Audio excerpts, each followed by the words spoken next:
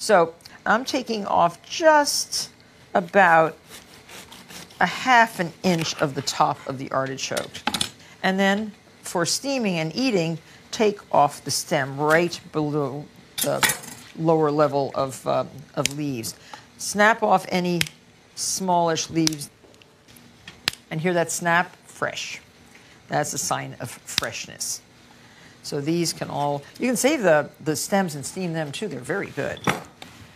But these are so big that I don't think we're going to really need any extra artichoke. So now, if you're doing lots of these, immediately immerse the trimmed artichoke in a bowl of acidulated water, which is just cold water with lots of lemon in it.